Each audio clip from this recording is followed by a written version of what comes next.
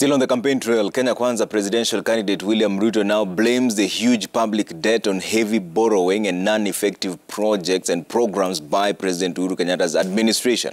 Addressing university lecturers at his current residence, the deputy president says if elected, his government will improve the country's economy by prioritizing major reforms in the education and commerce sectors.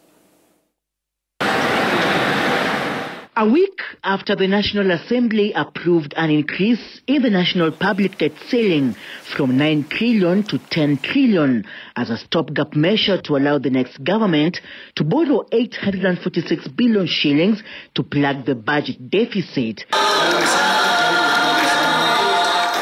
Kenya Kwanza presidential candidate William Ruto is now criticizing the move by legislators. Ruto is blaming President Uhuru Kenyatta's administration for heavy borrowing at the expense of devastating financial effects on ordinary mwananchi. We must accept that we are living beyond our means. And we need to do something about our future. It is true, debt is other people's money we can use to progress ourselves. But debt is not free. It has to be paid. The deputy president blaming the government's priority in investing in multi-billion programs and projects that don't have a direct financial impact on ordinary citizens. You know, we cannot run away from what we can do to generate our own resources because it is easy to borrow people's money. We don't have the luxury of such shortcuts. The United Democratic Alliance flag bearer pledged to prioritize key reforms in commerce, production, agriculture and education in order to improve the country's economy through the bottom-up economic model.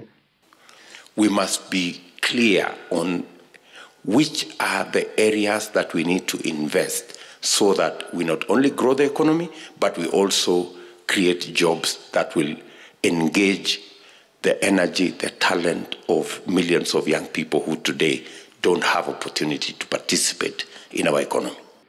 The DP, while addressing university lecturers at his current residence, urged Kenyans to elect leaders with a clear development agenda for the country in the August 9th general election.